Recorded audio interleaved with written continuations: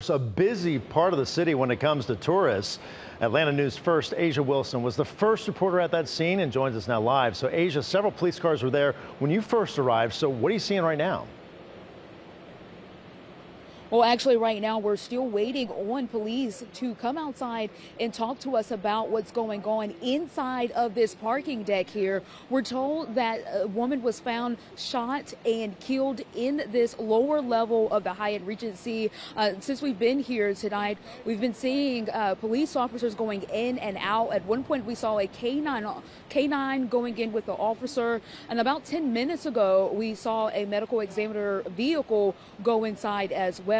Again, we're still waiting for Atlanta police to come outside. We're told that the major is supposed to be coming out here to speak with us to give us an update on what's going on. Again, all we know right now is a woman was found shot here, and she had died on the scene. Again, we're still waiting on more information about what's going on. For now, we're live in downtown Atlanta. Asia Wilson, Atlanta News First.